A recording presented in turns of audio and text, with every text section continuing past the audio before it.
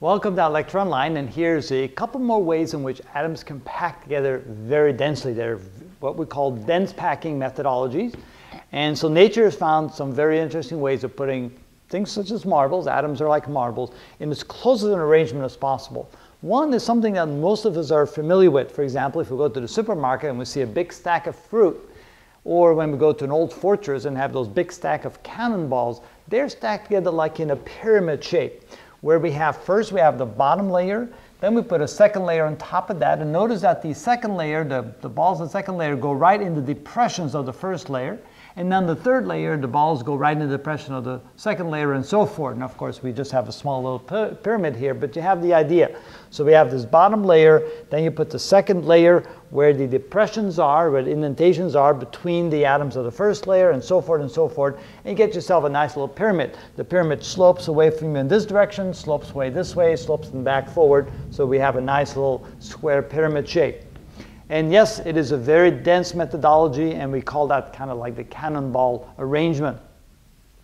We can also have what we call hexagonal close packing arrangement, where we have your bottom layer, and then you take the second layer and move it somewhat to the right, kind of where the depressions are, you move it to the right, and then you take the third layer and move it back to the left in such a way that the third layer is perfectly aligned in every way with the first layer, like so, that the atoms of the third layer are exactly above the atoms of the first layer. And then the fourth layer is moved to the right again in such a way that the fourth layer is situated exactly above the second layer, and so forth, so that every odd layer is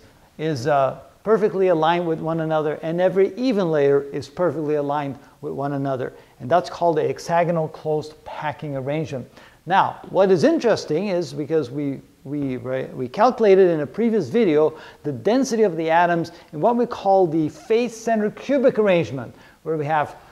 atoms at each of the 8 corners of the cube, and then we had one more atom at the center of the face of each of the 6 faces of the cube. And when we calculated the density of the packing, it was 74%. It turns out these two particular arrangements will also give you a dense packing of about 74%, so it's all about the same. This is the densest way in which nature can put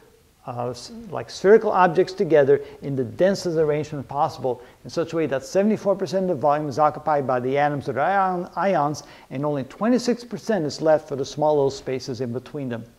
And there you go, that's 2 more additional ways in which nature has packed atoms in the closest arrangement possible.